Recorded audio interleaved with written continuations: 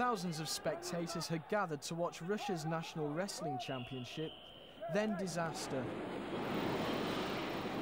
A stand carrying over 100 spectators, mainly children, collapsed.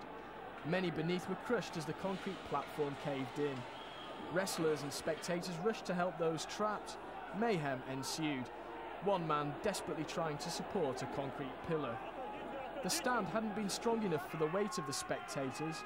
The speed with which people had rushed to help those had saved lives. Within minutes, rescuers had lifted the rubble and freed people trapped underneath. These children were very lucky.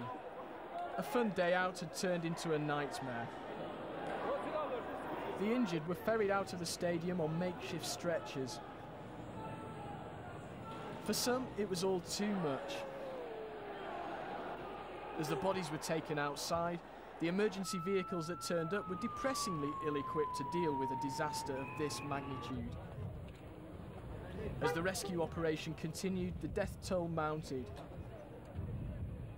More and more bodies were being laid out on the grass outside the stadium. And there was further confusion as relatives searched for loved ones.